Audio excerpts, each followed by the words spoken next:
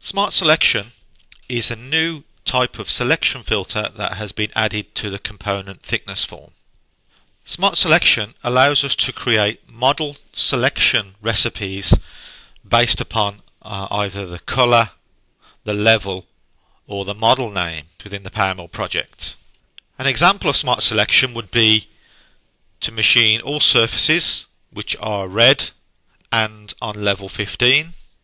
Another example would be to collision check with a thickness of 5mm all surfaces in the model called clamps. The big benefit of Smart Selection is that the Smart Selection information is stored with the Toolpath template. This means that if we use the same colour convention and model naming convention and level naming convention on all our parts, when we read in a new part, the Toolpath template will automatically set up the component thicknesses used in the Smart Selection. Let's open an example project and have a look how we use Smart Selection.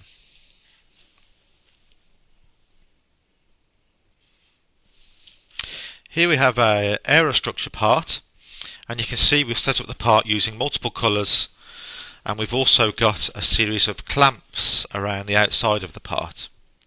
Now those clamps are stored on a separate level called clamps, and we've got a pre-created roughing toolpath that has been batched and ready to calculate.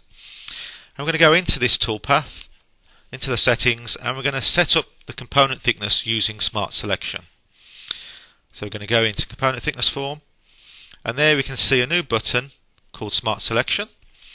So we select our component set as previous, set whether we want to collision, ignore or machine. In this case I'm going to set it to collision, and I'm going to add an extra thickness of 5mm. The reason for this is I want to collision check the clamps, and I want the tool to stay well away from those clamps. So now we're going to go into the Smart Selection, and I want to select by level, and the level is called clamps, and we're going to move that across into our selection filter, and you can see the clamps have been highlighted indicating those are now selected. So I'm going to apply that, and then I'm going to go to the second component set. I'm going to leave this set to machining, but I'm going to add an extra 1mm on top of the default 0.5mm, and this time I want to leave that extra 1mm on all the flat surfaces at the base of the pockets, so all the orange surfaces.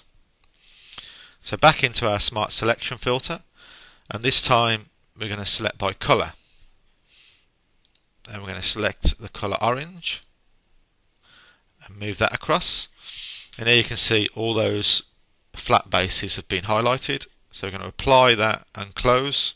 So that's the component thickness is already set up using Smart Selection.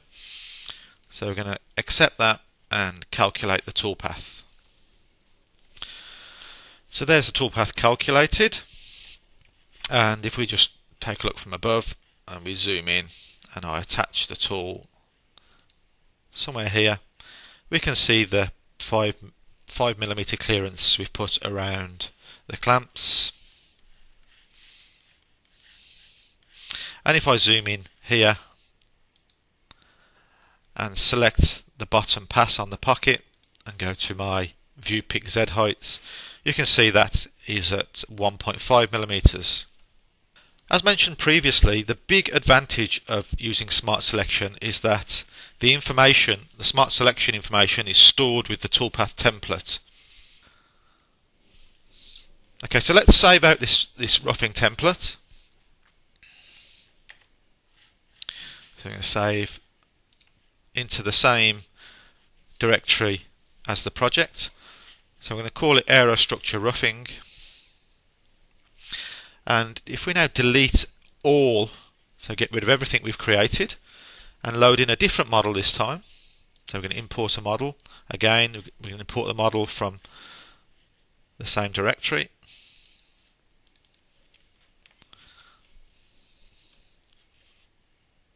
So it's a similar type of part. It's an aerostructure part with thin wall sections, but it's obviously a completely different shape. And we have our green clamps around the outside. This time we only have 4 clamps on either, 2 on either end. And also the bases of the pockets are coloured orange as previously. So we've used the same convention for surface colours and for level structure. So we have our level called clamps again. So let's switch off the clamps for a second, and we're just going to set up our block. So we're going to calculate the block. Accept. Just going to reset my safe working height, safe Z heights. And now I'm going to load in the template I saved earlier.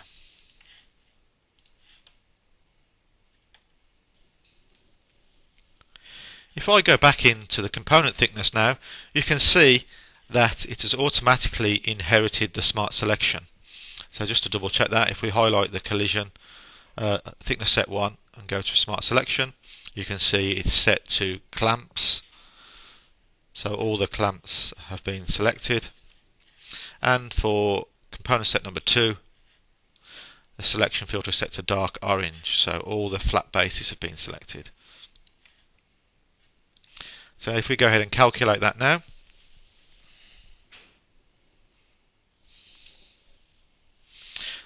so let's cancel that and have a look at the toolpath a bit closely. Let's attach the tool. So there we have the 5mm clearance again. And the base of these pockets is at Z12.5. We can see that from the readout in the bottom left corner. And if I select the last pass on that pocket, it's at Z14, which is the 12.5 plus the 1.5 thickness. So to summarise, Smart Selection allows us to store model selection recipes that are saved with the Toolpath template, which can be used on every part we import, thus automating the machining process.